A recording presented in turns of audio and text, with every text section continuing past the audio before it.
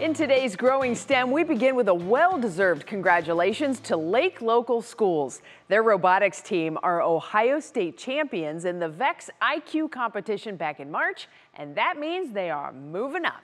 We paid them a visit today as they practiced for the World Championships. Go! The Rockem Robotics teams from Lake Local Schools are on the fast track to something big.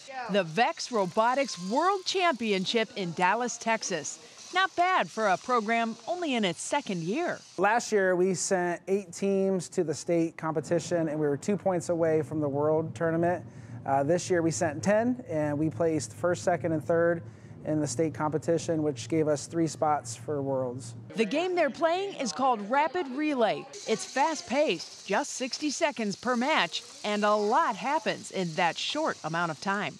Pick up balls, pass them to another robot that's competing with you. 4 squares, 1 with a blue circle in the middle.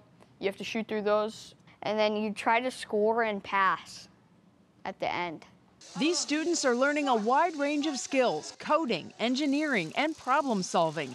Each teammate has a different task, which means teamwork is key.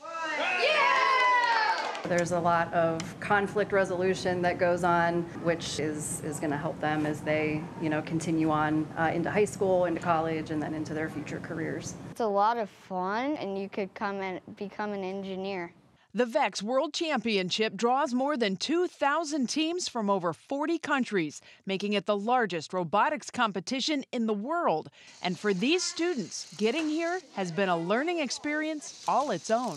You're not always going to get paired with the best teams, so you just have to find out a way to make it work with them and hopefully bring yourself to the top. And that is exactly where they're aiming. As long as we work with each other and we communicate well, I think we should do pretty good.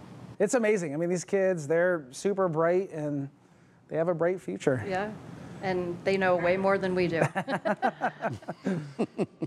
Now hear me out, if we have more injuries with the calves, hey, you could be onto something. Got the robot that can help us out. The VEX World Championship has already begun. Lake Local School elementary and middle schools are set to compete next week, May 12th through the 14th.